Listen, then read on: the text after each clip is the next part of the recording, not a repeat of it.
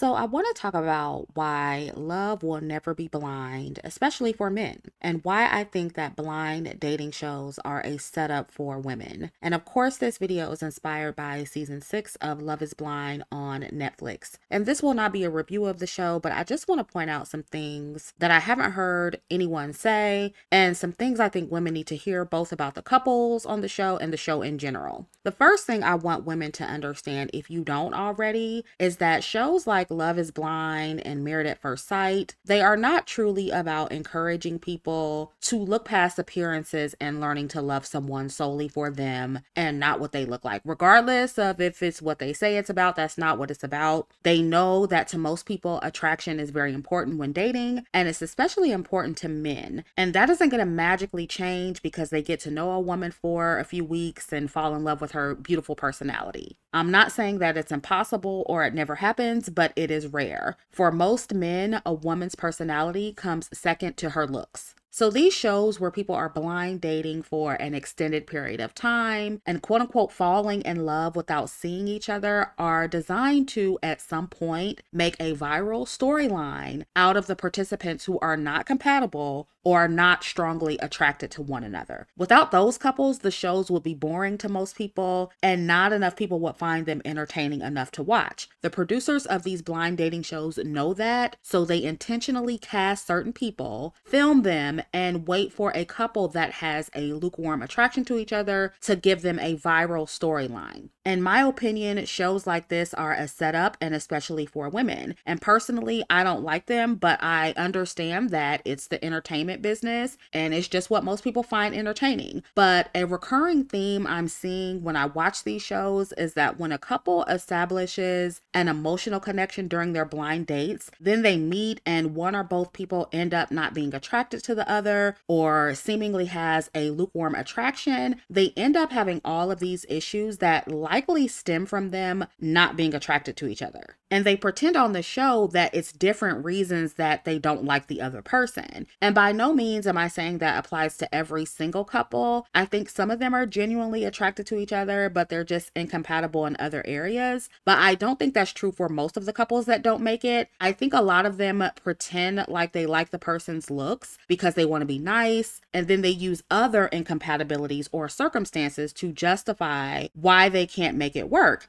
And this is especially true for the men. And I think women especially need to be more aware of this because I'm noticing that most women don't realize when men have disqualified a woman in their minds due to having a lukewarm attraction to them, or for other reasons like weight or being a single mother. To see my exclusive content, become a member of this channel, join my Patreon, or visit ChrissyOnline.com. And be sure to join the mailing list for updates on future videos. The links are in the description box. Please like, share, and subscribe, and thanks for watching. For example, I definitely don't think Jimmy was as physically attracted to Chelsea as he was Jessica. She complimented his looks way more than he did hers. And I think Jimmy was hyping up her looks on the show because he didn't want to hurt her feelings. Sometimes men will lie and pretend they are attracted to you more than they are, and they do that to avoid conflict. And I think that's what Jimmy was doing. And I definitely think Chelsea was insecure on her own, but deep down she felt that Jimmy had a lukewarm attraction to her despite what he was telling her. And that made her even more insecure. And that's why I always tell women to listen to your intuition, because you can't always rely on what men tell you. And of course, Chelsea wasn't honest either. She told Jimmy that people tell her she looks like Megan Fox to make him choose her. And he was clearly disappointed that she didn't look a lot like Megan Fox. And Chelsea even thinking it was a good idea to tell Jimmy that she looked like Megan Fox on a show that millions and millions of people are watching. It really showed how she lacked self-awareness about her own appearance and how she would be perceived to the audience. And I think her behavior on the show in general really highlights the inner struggles that white women go through when they don't completely fit the standard of beauty. And I'm singling out race here because people think that's just a black woman thing. It's definitely not something that only black women deal with. And even men of all races will lie on their dating profile about their height because they know that most women like tall men. And this is why I say that these shows are extremely unrealistic and intentionally setting people up, because looks matter to people and they matter a lot. And if you're not attractive enough to someone, you're trying to date, how great your personality is will not matter. But I think it was obvious that Jimmy was more attracted to Jessica when he told her that she was his number one when they finally met in person. To me, that solidified that he found her to be more attractive than Chelsea. He definitely left that door open for Jessica, despite not really liking that she was a single mother. And on the flip side, I also don't think Jessica was physically attracted to Jimmy as much as he was attracted to her. And Chelsea also seemed to be more attracted to Trevor because she said that he was the type that she normally goes for. So it's clear that Jimmy and Chelsea were not each other's first choice in terms of physical attraction. And in my opinion, that was the foundation of their issues. And the same thing applies with Jeremy and Laura. He obviously had a lukewarm attraction to Laura and wanted to see what he was missing with Sarah Ann once he met Laura in person. And he ended up being more attracted to Sarah Ann than Laura, which is the primary reason he ran off with her behind Laura's back right before their wedding. The show really banks on these kind of moments happening because it's good TV. And they know it will eventually happen because in blind dating, there will always be a case where someone isn't attracted to the other person they connect with emotionally. So it's just a recipe for disaster. Now, when it comes to Clay and AD, I won't downplay the impact that Clay's family trauma had on his decision to leave AD at the altar, but I don't think that was his main reason. I personally think that Clay just hasn't found a woman that he feels is worth settling down for yet. And instead of just saying that, he's using the family trauma narrative as an out. Clay is an example of the typical high-earning Black man who wants the trophy wife, and we know what that looks like in the Black community. In my opinion, Clay likely hasn't been able to attract his fantasy woman yet. And that is his issue. And be clear, he would have likely cheated on his fantasy woman as well. But my point is, AD is not his type enough to want to marry. And him constantly bringing up cheating and questioning if he was ready to be a husband was basically him trying to get AD to end the relationship so he wouldn't be the one to break things off. But AD wouldn't budge because she was desperate for the fairy tale like many women are. And Clay, he knows AD is a good woman, so he wanted to distract her. And I think he still is distracting her from finding someone who is deeply into her. I noticed on the show that he was very insecure when he found out AD made a connection with Matthew. And I think that's in part because Matthew is white. And he looked very uncomfortable on the reunion when AD said that she had been on a couple of dates with Matthew. So Clay knows that AD can go outside of the race. He also knows that she can attract better than him. He doesn't fully want her, but he also doesn't want someone else to have her. And that is very common with men, and especially Black men. They will string women along that they don't want. And I do think Clay is sexually attracted to AD. I definitely saw some sexual chemistry on the show, but I also think he likes her personality more than he likes her looks. And he's hiding that behind his daddy issues. Like a lot of Black men are with Black women, I think Clay was more attracted to AD's body than her face. And ladies, you have to understand that men will lie and pretend that they are attracted to you more than they are to get sex from you. And that is what Clay did. And not to mention, Clay is a salesman.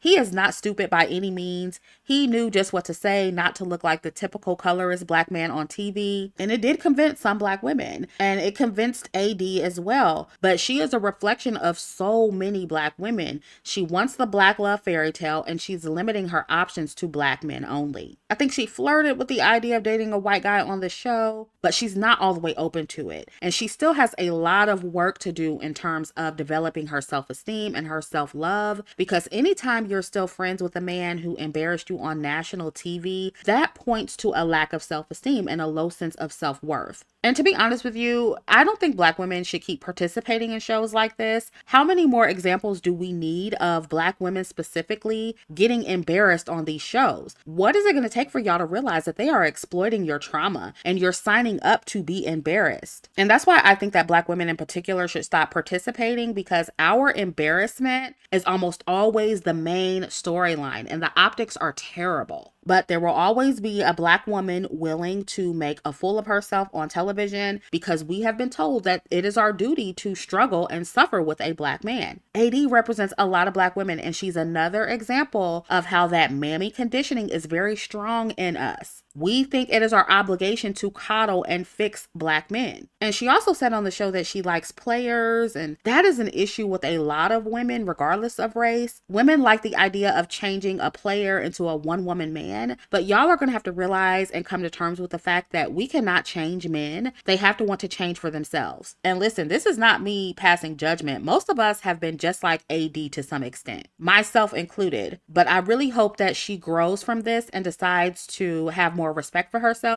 and also expand her options. And we as women need to stop being in denial about when men just aren't that attracted and come to peace with it. And when I say these kind of things, I'm always being accused of telling Black women, and especially dark-skinned Black women, that nobody is attracted to them, when that isn't true. There are plenty of men who want you and are attracted to you, but a lot of the men y'all are choosing to deal with are not those men. And I'm trying to help you recognize the signs to save you from the embarrassment, and also to stop Black women from going viral for completely avoidable situations. I mean, as you can see by watching this season of Love is Blind, it's not only Black women who lie to themselves and date men who are not so attracted to them. This happens all the time. And I know that not everybody can date their fantasy man or woman. So if you're with someone who's not your fantasy and vice versa, and it's working out, great. I think it's very possible to have a successful relationship with someone you don't typically go for physically. But if a relationship isn't working out specifically because the attraction isn't strong enough and people are lying and making it seem like it's not working out due to other reasons, it's very important for women to recognize when that is the case,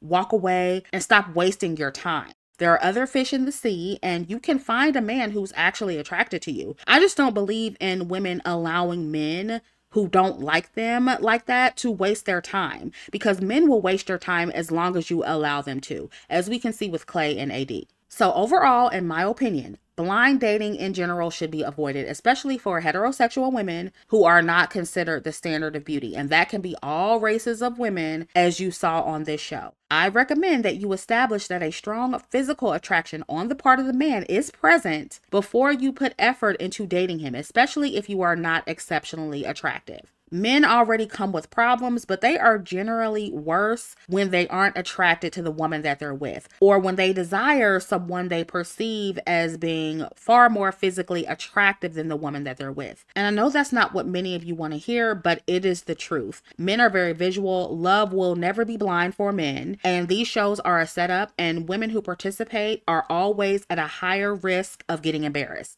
So keep those things in mind before applying to be on these shows or deciding to blind date in general. So that is all I have on this. Let me know what you think down in the comments, and I'll catch up with you in the next video.